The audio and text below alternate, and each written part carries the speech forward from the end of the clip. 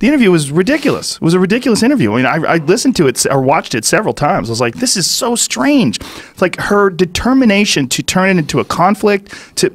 It's one of the issues that I have with television shows. Yeah. Because they have a very limited amount of time, and they're trying to make things as salacious as possible. They want to have these sound bites, these clickbait sound bites.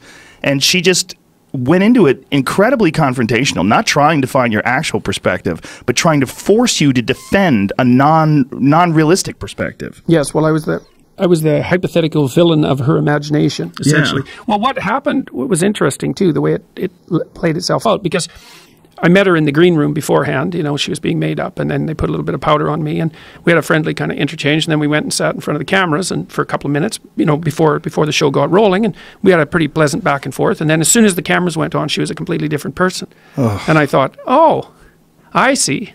I see what's going on. Yeah.